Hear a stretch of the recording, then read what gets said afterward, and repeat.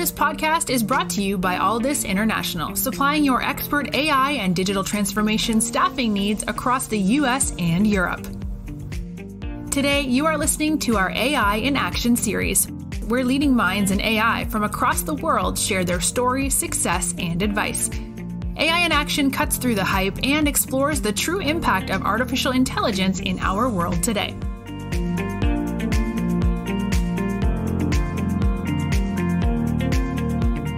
You're listening to AI in Action. I'm your host, JP Valentine. Our guest today is Gaurav Kaushik. Gaurav is the co-founder, president, and COO at ScienceIO. Gaurav, welcome to the show. Hey, glad to be here today, JP. Oh, we're delighted to have you. So, Gaurav, let's start with yourself. Can you give us a brief background of your journey in technology, from where you got started, some of the roles that you held along the way, taking us up to the formation of ScienceIO? Yeah, I'd be happy to. So in terms of my training, I studied physics and biomedical engineering in undergrad, and I did my PhD in bioengineering at UC San Diego, and then I did a postdoc at Harvard Medical School. So your classic academic career. And throughout that career, I was really motivated by creating new analytical methods and tools that accelerated the work that the lab that I was in was doing. And so when I made the transition to industry, I really wanted to stay on the same kind of mission to build tools that empower others, but across the entire healthcare industry. And in 2017, I became the associate director of real-world data at Foundation Medicine, a cancer diagnostics company headquartered here in Boston. And my team was working with another company called Flatiron Health, a cancer electronic health records company in New York, to understand how the mutations in cancer patients' tumors correlated to their health outcomes. And what we were able to do by linking the data between our two organizations was understand how a patient's precise biomarkers actually informed their health and potential treatment options. And we learned an incredible amount. For example, we did an analysis that suggested that patients who had triple negative breast cancer, a harsh form of cancer that particularly affects women of color, responds well to certain kinds of therapies. And that was pretty novel for the time that we were making those observations. Connecting disparate patient data was really enabling for us to find potential new therapies and treatment plans for patients that weren't yet being introduced in the clinic or in clinical trials pipelines. And it made me wonder, who else are we missing? What if we could do a deep analysis at scale for every patient in the healthcare system? It takes a tremendous amount of time to gather data today. What could we do to be able to do this for millions, if not billions of people? So ScienceIO was founded out of that inspiration. Yeah, I was just going to ask, and sorry for interjecting. Thank you for the background.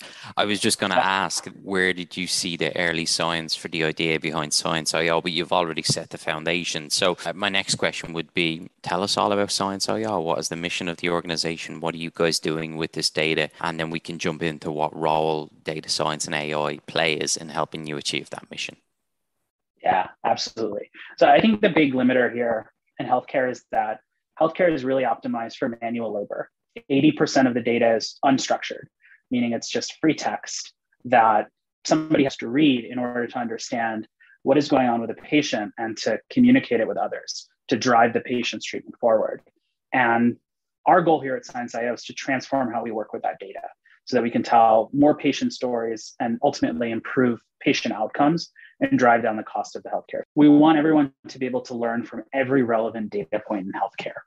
So the way that we work with artificial intelligence is to use it to take unstructured data and turn it into structured data that is ready for search and analysis. That's our core function right now. That's our core mission. Excellent. So you launched the business, from what I can see, was the beginning of 2019, and we're coming up to the 3-year anniversary mark at the end of this year. Can you walk us through what that journey has been like, from concept to getting your first few hires to working with your first data sets, and some of the challenges along the way, but then some of the milestone successes you've had? So I think the crux of every single AI focused business, or every business is trying to focus on artificial intelligence to solve a critical business need, is you really have to start with strong data. And what we care about here is building artificial intelligence that is purpose-built for healthcare, that is designed to solve the specific and peculiar challenges in healthcare. And so when we started, we had a few design principles that we used that we still abide by. And the first is that we don't repurpose AI trained on non-healthcare data. If it's trained on social media data or other kinds of data, we can't expect it to thrive in real world clinical use cases. So since our founding, we've put a lot of emphasis on really high quality training data, because every good AI application starts with good data. And the other big piece that we focused on is treating each algorithm like it's a product. And by that, it should be designed with the user's needs and experience first. So we started off with those two principles, and where that led us was developing an artificial intelligence that in real time can identify over 9 million healthcare concepts in unstructured data. That means every medical condition, device, procedure, therapy, gene, mutation, so on.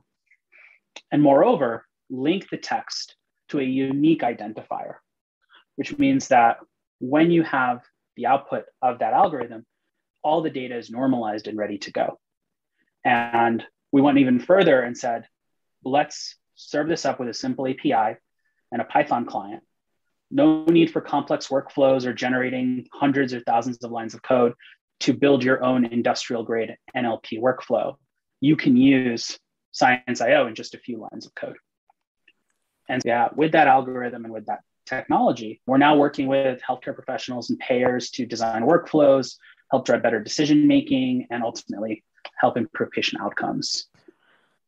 So on that final point, you're now having a lot of success with different healthcare providers and people who can use this data in real time. Can you give us an example of what that means to the end user, a typical project where they would be utilizing ScienceIO's platform, what the objective is and what it means on the back end with the results that they can get? So because most of the data in healthcare is unstructured, your core workflow, whether you're working from clinical trial records or patient data in the EHR or insurance claims, is almost basically the same. You go to where the data is, you read it, you parse it, you try to structure it in some way where it's ready for an analysis. And then that could be a period of days to weeks to months we've seen. Then you can actually start to do the analyses that matter. So one of our partners, for example, wanted to understand how the clinical trial landscape looked for patients with breast cancer. And normally that would require them to spend months actually going through all the public records on those trials and organizing all of the information that described which patients were getting into these clinical trials. And we work with them to make that data useful in a few hours by running it through our API, getting that structured data in real time, and then being able to do really precise queries and analyses on that. So that core workflow is something that I think is pretty abundant throughout the healthcare industry. And it is a perfect place for us to bring artificial intelligence to customers and empower them to work better and faster on achieving the goals that they're out to achieve. You are listening to the Alldus podcast. When you're looking to scale your team, or if you are interested in showcasing your company in a future episode, reach out today. Or if you're in the market for a new role, visit our website to view open positions, www.alldus.com. Staying on customer type before we move on to the team and the engineering behind all of this. Obviously, the first few years of any startup, a lot of it has been getting about, a lot of it has been about getting your name out there and getting these connections with potential customers. Gaurav, before we started the interview, you were telling me about some of the recent media attention that ScienceIO has been getting due to the early success. Please do tell us all about that. What sort of attention is this getting, and who's paying attention to what you're doing? Yeah. So as we're speaking today, we officially launched and announced that we raised $8 million in seed funding, which we plan on using to expand our team, our investment in healthcare AI, and to launch new products over the next 6 to 12 months. We've already hired 4 additional members of the team during the pandemic, including our Chief Commercial Officer, Chuck Smolke, who just joined us from Optum. And we're looking to grow further in engineering, product, and commercial teams. And in terms of product milestones, we're really excited about our API, which gives access to our artificial intelligence for real-time data processing. And that's going to be rolling out into an early access program by the end of the year. So you touched on it there, and congratulations on the round of funding. So with that, there's going to be an acceleration of growth for the business, and you're going to need to bring in more people to help you guys continue on this mission. Focusing on the data science and the engineering team, can you give us some insight into what opportunities there are going to be for people who are passionate about this mission and already operating in this space? What types of hires are you going to need to make over the next 12 months? Yeah, absolutely. I think there's a huge opportunity for folks to join on the machine learning side to learn how to build industrial scale AI products from tail to tip, from getting data sets to scaling up labeling, quality control, benchmarking, measuring bias, to training models in a reproducible way, to making them available through endpoints like an API, but also integration into software products. There is a lot of opportunity, whether you're a data engineer or an R&D engineer focused on deep learning, or just somebody who's worked in software engineering and is interested in seeing how we can make an impact in healthcare with machine learning. There's a tremendous amount of opportunity there. And then from the data science perspective, we care a lot about knowing what is going in our algorithms and understanding how our algorithms behave. And so there's a lot of opportunity for data scientists to help construct experiments with artificial intelligence and to pull back the curtain on how this AI works and how we can improve it for our customers and users. When you're speaking to potential candidates to join ScienceIO, regardless of the specific position, many of the people you've hired so far, as we've seen, are really elite level people. And with that, there's very few of them, and a lot of other companies are trying to hire the same people. What is it that you tell candidates when you're sitting down with them and talking to them about ScienceIO that you emphasize to get them excited about this opportunity over some of the others that they're considering? I think people choose their opportunities with a few different kinds of heuristics. I think the mission of what we're doing to improve the patient experience is really appealing for some people. I think that having a technology forward strategy to do that is appealing for some. I think the passion of the team that we have, we really try to hire people who care, because startup life is what it is. And I'm incredibly proud of the team that we have. And I think people really see the energy and the vibrance when we talk about how do we improve what we're doing for our users. I think all of those things are really fundamental drivers for the folks who join. Being aligned to spending most of your day on making a dent in a system that we are all beholden to that could be doing better for patients, it's massive. We also think really hard about how we can create a very positive work experience where we work in healthcare. So individual health and work-life balance is really important to us as well. It all starts with setting a good example for how we want to see patients being treated. Final question from me then, Gaurav. Coming up on the 3-year mark is a great time to reflect on what you've accomplished, but also start to look ahead. And with the recent round of funding, it's an incredibly exciting time.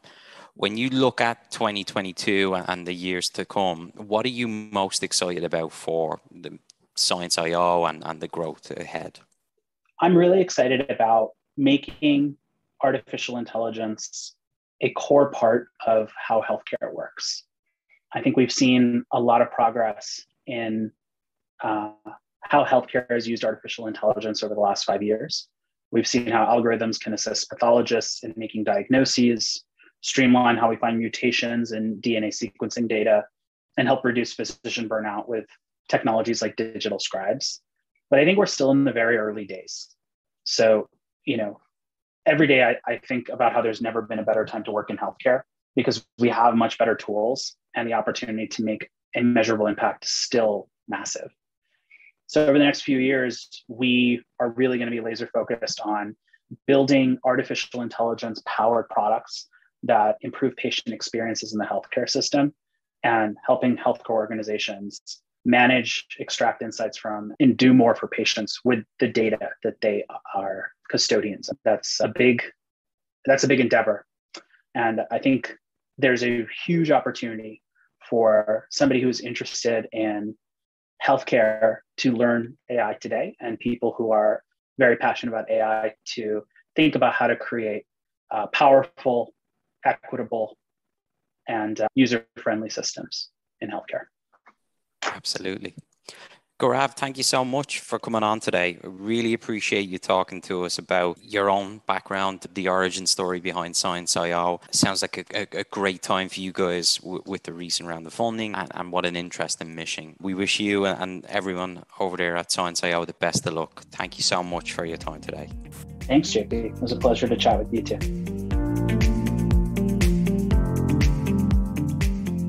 Thanks for listening to this episode of the Alldus Podcast. If you enjoyed today's episode, don't forget to subscribe, rate, and review. We are available on Apple Podcasts, Spotify, and any Android podcast of choice. You can also head over to our website, www.alldus.com, to listen to more podcasts, view our open roles, and stay up to date with industry news. Thanks for listening, and stay tuned for more great episodes coming very soon.